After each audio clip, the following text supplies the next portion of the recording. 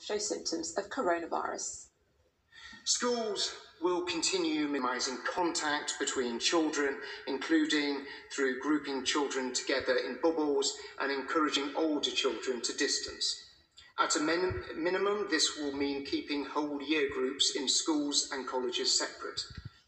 In these challenging times, we are committed to ensuring the nation's children have not just a safe education, but also an excellent one. From September, we are asking schools and colleges to return to a broad and balanced curriculum. We expect exams to go ahead in the summer of 2021.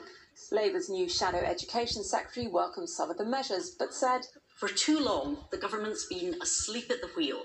The announcement today comes just 3 weeks before the end of term, and an immense amount needs to be done to prepare." A senior official in the Secretary of State's own department has warned the attainment gap could widen by as much as 75% as a result of the crisis. The new Shadow Education Secretary, Kate Green. The Prime Minister's decision to appoint the chief negotiator in the Brexit talks, David Frost, as the new National Security Advisor came under fire in both the Commons and the House of Lords, with Boris Johnson accused of politicising a key Whitehall role. David Frost's appointment was part of a wider shake-up at the top of government, which saw the current National Security Advisor, Sir Mark Treadwell, who's also the Cabinet Secretary and the country's top civil servant, standing down. Answering an urgent question from Labour, the Minister for the Cabinet Office, Michael Gove, defended the move. He's now, of course, the UK's negotiator, shaping our future relationship with the EU, covering issues from trade and tariffs to security and defence cooperation.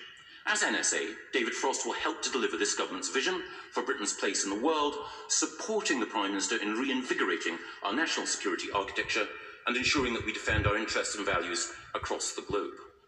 But Labour questioned the appointment. Now, the first duty of any government is to keep people safe, and in carrying out that duty, any government should have objective and at times challenging advice from its National Security Advisor. And it's why making a political appointment takes this government into such dangerous territory. Weak prime ministers take advice only from those who agree with them. A former Prime Minister also questioned the appointment. I served on the National Security Council for 9 years, 6 years as Home Secretary and 3 as Prime Minister. During that time, I listened to the expert, independent advice from National Security Advisors. On Saturday, my right honourable friend said, "We must be able to promote those